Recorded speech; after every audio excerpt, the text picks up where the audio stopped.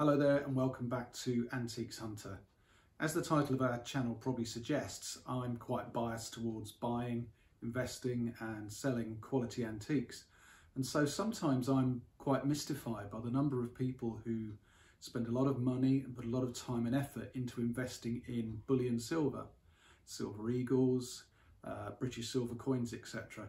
The problem with these kind of coins is you are duty bound by the spot price. The spot price, of course, goes up and down depending on the silver market, and it's impossible, certainly now in February 2021, to buy that kind of silver without a fair markup on the spot price, plus here in the UK anyway, a VAT tax charge on top. My view is it's far better to invest, buy, and perhaps sell on, if that's what you want to do, quality antique sterling silver. Yes, it's 925 rather than 999 silver, but the added value of these items is considerable.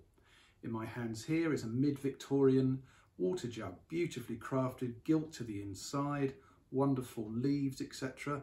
Here is an Edwardian salver or card tray. These two pieces weigh over 20 troy ounces. They were purchased for a little over £400. To buy that amount of silver as bullion, well, you can do the maths based on today's market prices. The difference is these items are not tied by the market price. They're not just tied by the spot price. Yes, the spot price may rise and fall, but they have an intrinsic value. They're antiques, they're fully hallmarked, they're history in your hands. They have a long-term value. They can be used, they can be enjoyed. These two pieces have now just sold and they're going on to some buyers who will enjoy them. They're both silver collectors, and so their story continues. So my advice is to go to local auctions, haggle and negotiate with people in antique centres, go onto eBay and go for offer prices, and you will find that you can pick up good quality antique silver considerably less in terms of value and cost versus buying bullion coins.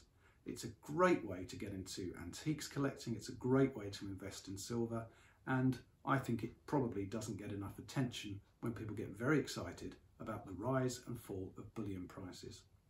Many thanks for watching. Do please subscribe, give us a thumbs up down below, and we'll see you very soon. Bye for now.